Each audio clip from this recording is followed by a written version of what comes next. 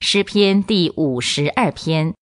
勇士啊，你为什么以作恶自夸呢？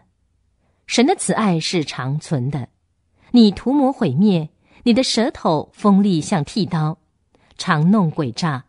你喜爱作恶过于行善，喜爱撒谎过于说实话。你喜爱你诡诈的舌头，所说一切毁灭人的话。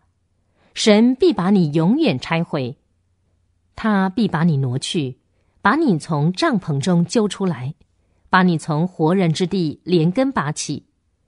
一人必看见而惧怕，他们必讥笑他说：看哪，这就是那不以神为自己保障的人，他只倚靠自己丰盛的财富，以毁灭别人来加强自己的力量。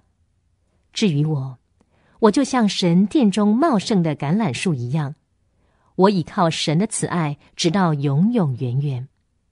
我要永远称谢你，因为你行了这事，我必在你圣民的面前宣扬你的名，因你的名是美好的。